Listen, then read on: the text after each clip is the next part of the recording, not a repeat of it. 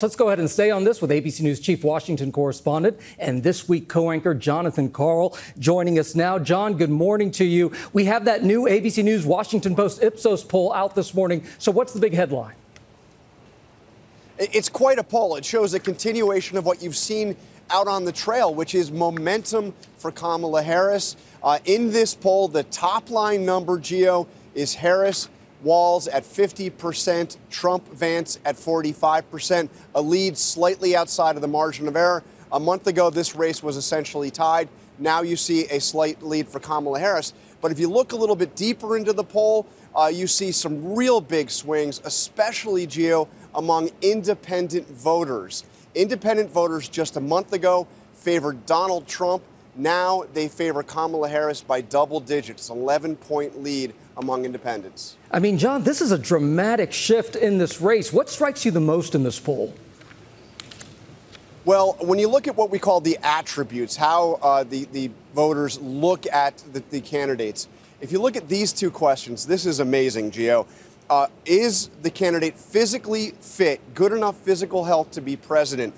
Harris has a 30-point lead over Donald Trump on that question. And a month ago, Donald Trump had a 31-point lead over Joe Biden. And then another question, has the mental sharpness to be president. A month ago, Trump had a 30-point lead. Now Kamala Harris has a 9-point lead over Donald Trump on that. So those are the kinds of swings you just never see in polling. Of course, we have a different race now. It's a different candidate at the top of the ticket for the Democrats. A very different race. And you there are in Chicago for the Democratic National Convention. It starts tomorrow, of course. 4 days in prime time for Harris. I mean, this is a big deal for her. So what do Democrats need to accomplish this week? Well, you know, they had been working, really, if you count the very beginnings of this, for 2 years to prepare for this convention.